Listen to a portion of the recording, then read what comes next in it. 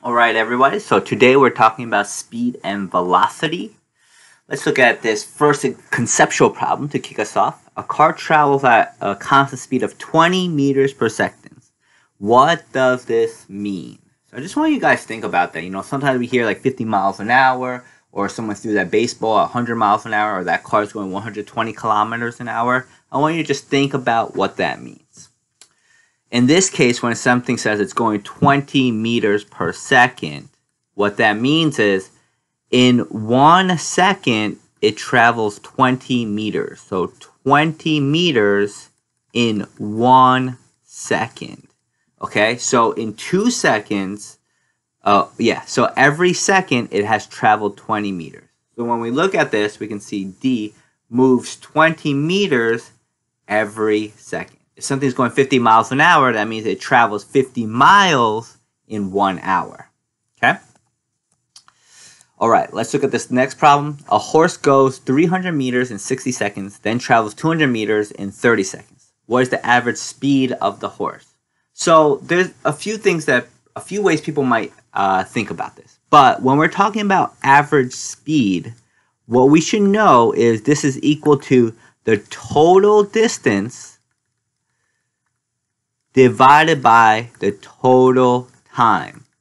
So one thing that you're not doing is you're not finding the speed of this and then the speed of this next one and then adding them and dividing by 2. You are not doing that. What you're doing is you're adding the total distance, which is going to be equal to 300 plus 200, which is 500 meters.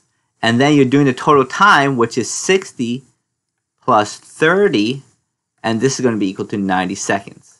And then once we have that, we put into our calculators 500 divided by 90, and we get 5.55 meters per second. So 5.55 meters per second, and we can see that this is A.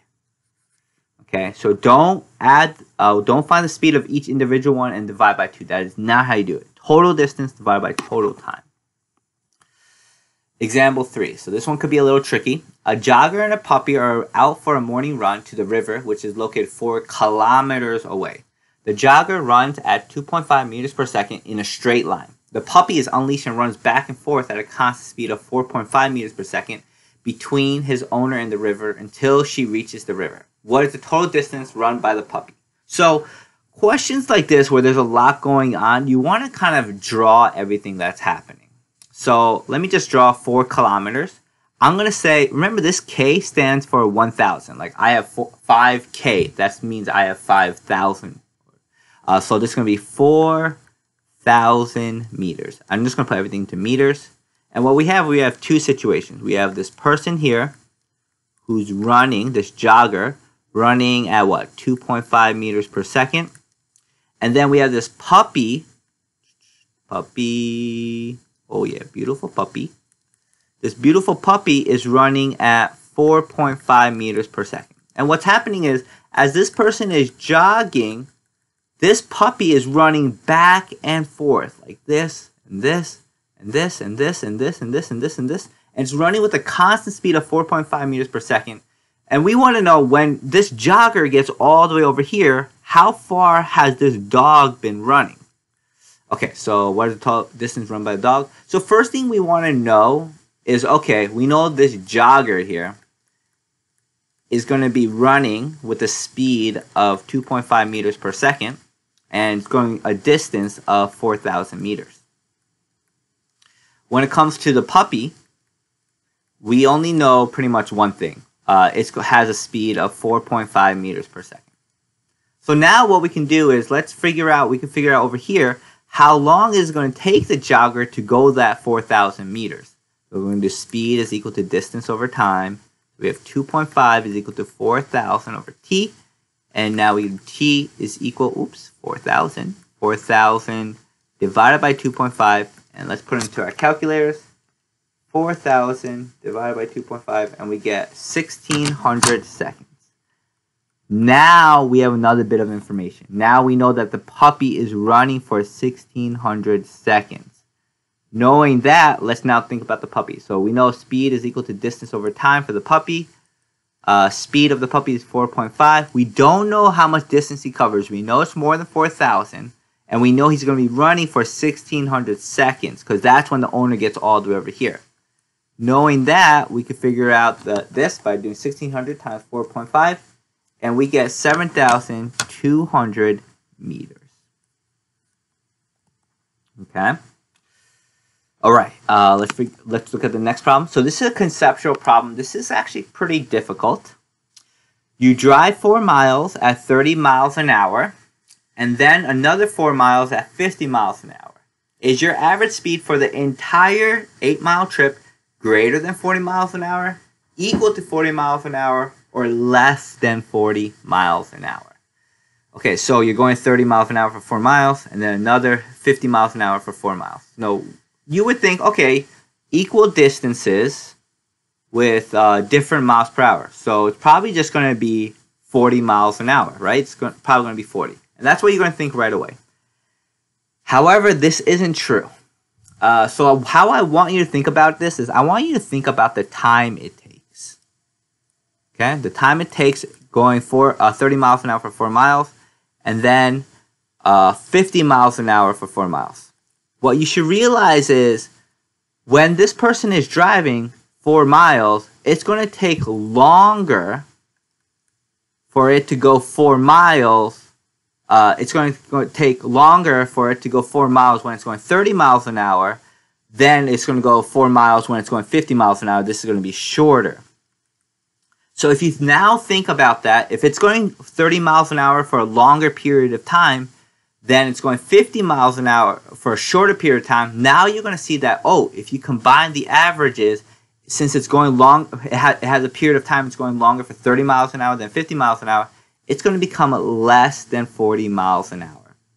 If that didn't make sense to you, I highly, highly recommend you try to do this mathematically. Find how long it's going to be doing it for 30 miles an hour, and then how long it's going to be doing it for 50 miles an hour, and then do the total distance divided by the total time and see what answer you get. Okay? So this is actually the answer that you get mathematically. So try that if you feel confused with this. All right, last problem for this. So it says rank at what points the object is moving the fastest and at what point it's moving the slowest. So this is a position versus time graph. So what we should know is it's going to be moving the fastest when it has the steepest slope. And why is that? Because this in the x-axis shows the amount of time it takes. So we can see in a very short amount of time, it goes a very far amount of distance. In this case, it goes 15 meters in a very short amount of time, in half a second.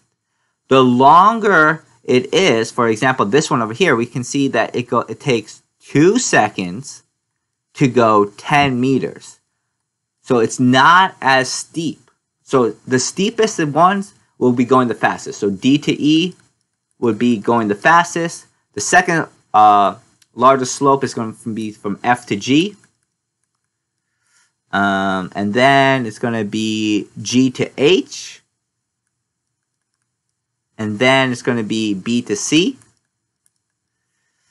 And then we can see A to B and E to F, they're both not moving. It stays in the same position after a certain period of time. So it's not moving. It stays in the same spot it was at this point and at this point. So A to B and E to F, it's not moving. Okay? And now, okay, so find the velocity for each of the sections and the average velocity from A to H. Okay, so over here, it's not moving. So if it's not moving, that means 0 meters per second. Over here, it's going from 10 meters to 0 meters. So what that means is, if we know velocity is equal to displacement, displacement over time. Displacement over time. So this is also the final position minus the initial position over time.